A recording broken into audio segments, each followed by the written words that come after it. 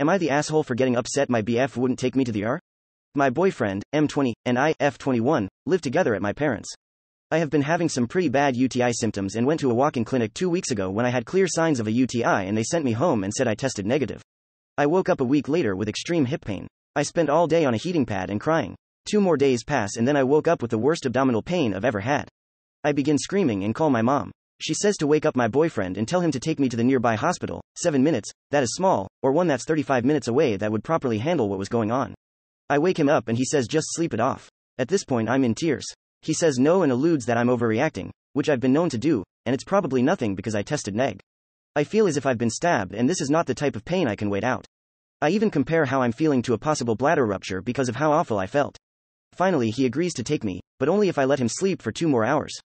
I understand that if it was some ungodly time, but it was currently 11:30 a.m., and he went to bed at 3 a.m. after playing video games. I explain that I can't wait that long and have no one else home to drive me. He turns over and lays back down. An hour goes by of the worst pain of my life and I decide I will just try to suck it up and drive myself to the nearby ER. I woke him up one more time and I explained that I cannot wait any longer and need to go now because something is wrong.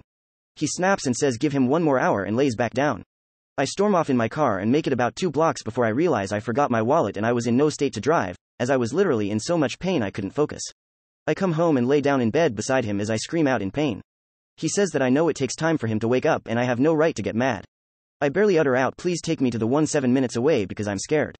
I remind him that I've driven 2 hours at 3 a.m. on no sleep just to pick him up from the hospital and spent the whole summer helping him recover from his injury including bathing and wiping him because he needed me. He argues some more then finally at 2:30 p.m. takes me to the hospital 7 minutes away. It turns out I had an advanced UTI and infection in my bladder and kidneys as well as a kidney stone that was infected.